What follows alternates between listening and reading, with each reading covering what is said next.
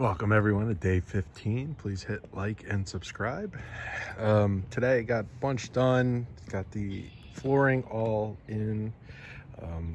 Back part is in and polyed 2 coats, so I got 1 more coat to go there. The middle section I have not polyed. I had that seam there and I wanted to put everything in there. I put Bondo in there, wood filler, so it's just drying. Then I got to sand it down even more and then kind of go from there. Backboard is on the interior, is one is inside, it's not attached or anything else, just cut. Front I've also polyed 2 coats. I got to sand a little bit and go from there. This is the other interior on the left side.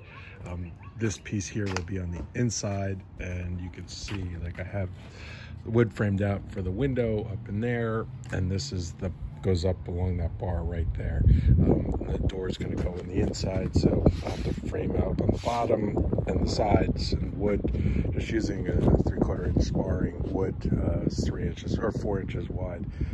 Then I'll have a nice platform to router around and everything else. Just a couple other things I've done is put the top in there and that in there, and I'll show you where that's going to be on there. That little piece is going to be in here. And then the other piece is going to be back. I'll add more because I'm planning on putting a roof rack on, so I need some mounting points. So I figure I'm going to put 3 bars across, or at least 2. So 1 there, 1 here, and then 1 there. Haven't decided yet if I'm going to just put that together myself and weld it, or buy that High Point, I think it's called, on Amazon. It's like $52, so that's something I'm thinking about. The only downside of that one is there's only 2 bars there, but it seems gets good reviews, and I could build one for a lot cheaper, but who knows. It's coming along. Pretty happy with everything, but you can kind of see I just have everything kind of just marked out.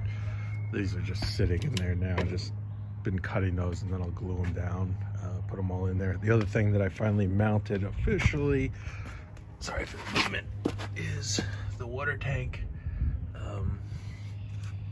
Not really firmed up yet. I was thinking I'm gonna get a little bit thicker, heavier bolts, but just wanted to make sure it fit. Built the bottom cage and it's mounted to the top, so that should hold the way that it is now, but it's kind of going from there. The only other thing I got to do is, which I asked yesterday, a couple people gave advice, is the window's gonna kind of cut in here a little bit, so I just got to figure out jigsaw or a router. Everyone's suggesting router, but then the problem is I gotta use something to go against. It's not gonna fit exactly inside that steel. I kind of left the steel a little bit on the outside of it, so you can kind of get an idea. So I'll, on this piece here, it's gonna kind of cut along, so I'm gonna have a little bit of the wood there, give it a nice squeeze point for the window. So anyway, any questions, just let me know. Look forward to getting a lot done.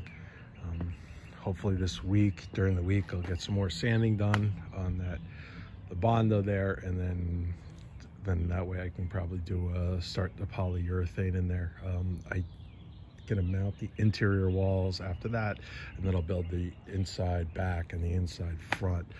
But I'm doing that last because I want to make sure I have the exact width of the wood sides attached. So not really that big of a deal. It's just a lot of dry time. It seems to put everything on delaying, but I got a bunch done today. Got pretty much everything that I wanted to do this weekend done, and we'll go from there. But please hit like, subscribe, any comments, suggestions, anything you see that you don't like, you know, post as well, because that way I could potentially fix it at this point. But you can see I put the top floors in, I forgot to mention. So under the top of the floor, there's insulation, 1-inch insulation, and then the bottom, I just used 1/8 inch plywood in there and black fence post it. I think that came out pretty good. I'm gonna put 1 more coat of silicone underneath around all the seams. As you can see, it's pretty good in there, but I siliconed on the top, but I want to do another from the inside, but I want to do another coat on the bottom here, all around, so that way it kind of comes through. And then I'll put another coat of paint on the frame, and I think we should be all good. Anyway, thanks a lot for watching, and if you have any questions, just let me know. Thanks, bye.